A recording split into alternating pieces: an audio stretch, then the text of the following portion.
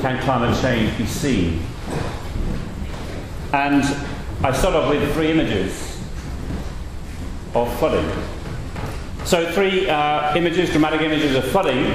One, of course, very contemporary for us here in the UK in Somerset, are the visual evidence of human-induced climate change. I would say, in the case of New Orleans, no. At least the legally approved, certified cause of this, the majority of that catastrophic flooding in New Orleans was to do with hydraulic engineering of a ship canal. Continual dredging and widening meant that the design capabilities of the levees protecting New Orleans were overtopped at a level of water below what they should have been overtopped at. In the case of Bangkok, the answer is no, because the flooding, the intense rainfall that led to the flooding in Bangkok, at least according to climate scientists, using their modelling techniques, was a natural rainfall phenomenon. In the case of Somerset, is it evidence of climate change? In the case of the Somerset flooding, Dan Williams, a Met Office spokesman, said no attribution study has been done of the rainfall this winter that's caused the Somerset floods. No definitive statement can be made about whether this is in any way connected with human-induced climate change. Owen Paterson, the UK's Environment Secretary, agrees with the Met Office. David Cameron disagrees. David Cameron tells MPs that he is convinced that these flooding events in the Somerset levels are linked to climate change. And indeed, the person at the bottom right, Miles Allen, then waded in, a climate scientist at the University of Oxford, by suggesting that the Prime Minister is right. That indeed he is right to make such a connection, and that the increasing levels of climate change would have substantial impacts on rainfall and hence on flooding. So my question, can we see climate change, is actually an extremely difficult question to provide an answer to. And it's a question that over the last 25 years of the public life of climate change and human causes behind climate change have had public visibility in our societies, that many people have been wanting to try to find an answer to this question. Whether it is campaigners, whether it is politicians, whether it is scientists, whether it is lay citizens. Can we see climate change? Is this evidence of human-caused climate change?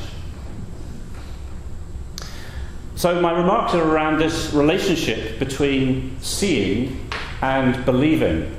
And just to give a couple of other examples from other domains of human inquiry and belief, just to provide a contrary frame before I come back to this question. Let's take the case of the Higgs boson.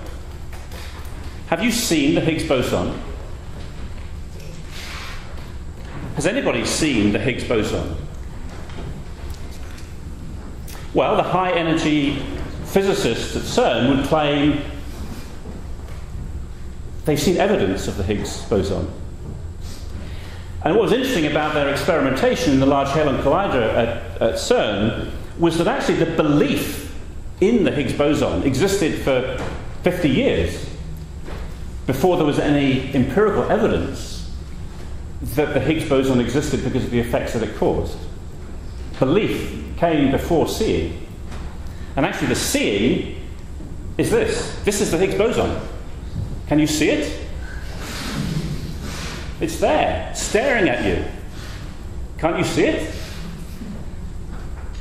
This was the famous graph compiled from the statistics from the many experiments costing hundreds of millions, if not billions of dollars worth of scientific research. And this is it. This is the Higgs boson. And this little kink in here is the evidence. That's it. That at this particular frequency, the number of decay events that would have been expected if there was no Higgs boson, which is this line, was contradicted by this little kink here that showed that actually the number of decay events was way higher than they should have been. And that is evidence that the Higgs boson exists. And when I say way higher, the statistics behind this is way higher. It's basically 1 in a million chance that would have occurred purely by statistical freak. So, do we trust the scientists at CERN? Is that actually evidence of the Higgs boson? Or let's take another example from an entirely different domain of human knowledge and belief. Famous story in the Christian tradition of one of Jesus' 12 disciples called Thomas, Doubting Thomas. And the story, as you will perhaps know, or if not, after the resurrection of Jesus, he appeared to his disciples, but Thomas was not there. All the other disciples saw the resurrected Jesus, but Thomas did not. And so the following week, when the disciples met again, Jesus appeared a second time, and Thomas, seeing this resurrected Jesus, was able to touch and to feel. And Jesus said to him, Thomas, stop doubting and believe. Because you have seen me, you have believed.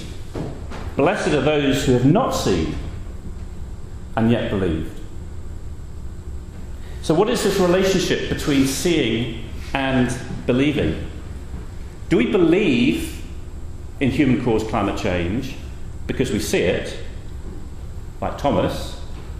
Or do we see human-induced climate change because we believe it, like the Higgs boson?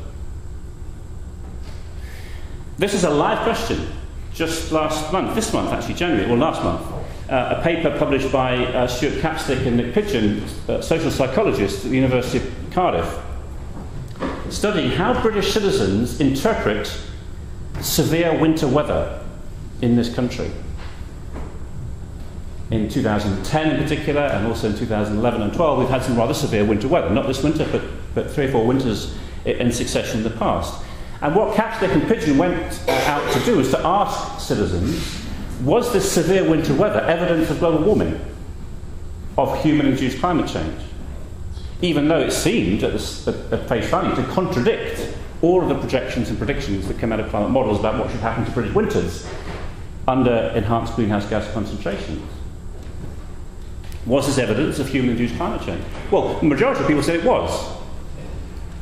It was evidence of climate change. But what was interesting is that the people who saw that this cold winter weather was evidence of global warming were those people who held the highest degrees of belief that humans cause climate change. Those citizens who had very low levels of belief, or indeed very sceptical that humans cause climate change, did not see in severe winter weather any evidence that humans were causing climate change. You see because you believe. Or not. So this question about can climate change be really made visible, and how convincing that visualization is a difficult question.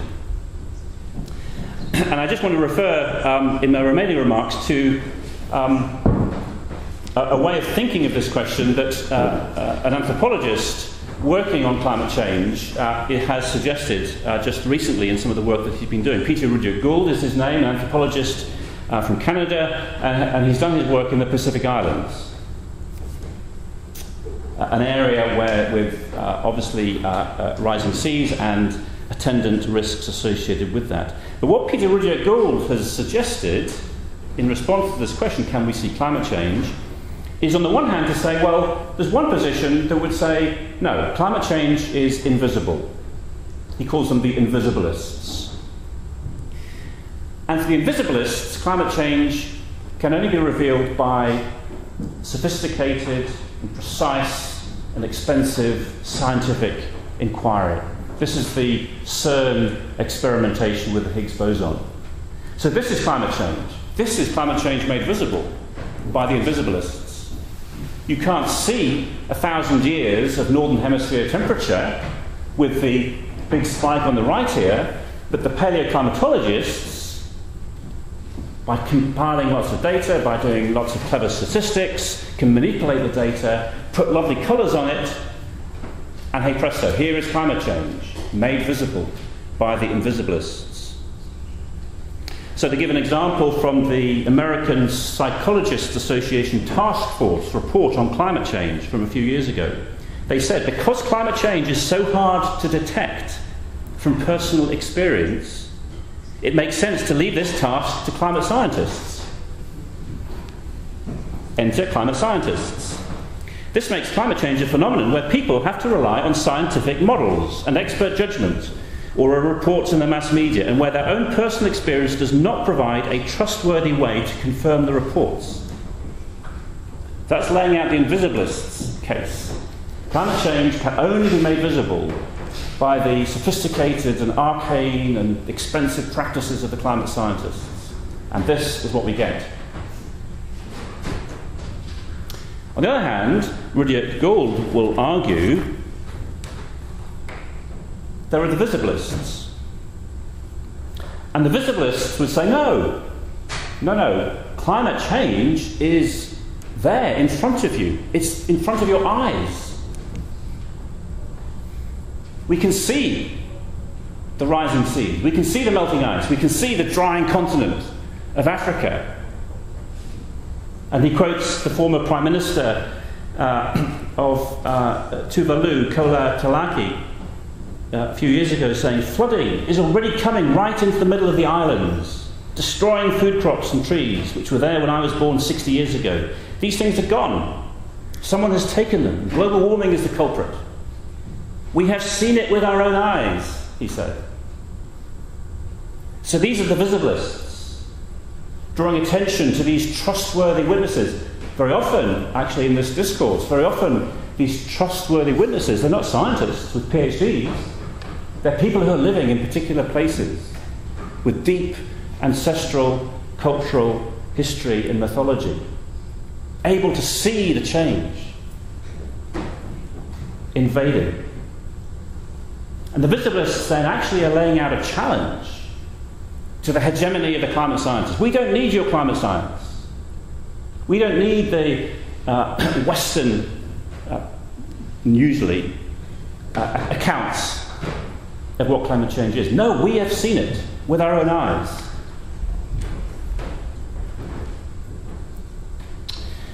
And then Rudiak-Gould suggests a third category, or a third mode, which he calls the constructive visibilists. These are the people who actually make climate change visible through particular practices.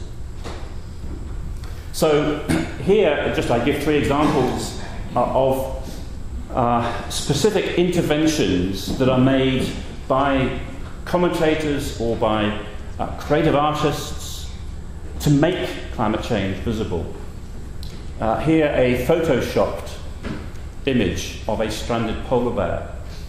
This isn't an actual photograph. This is a photoshopped image of a stranded polar bear. And it got into hot water, cold water, a few years ago in Science magazine, when this image was used by the editor of Science magazine to illustrate a letter calling for integrity amongst climate scientists.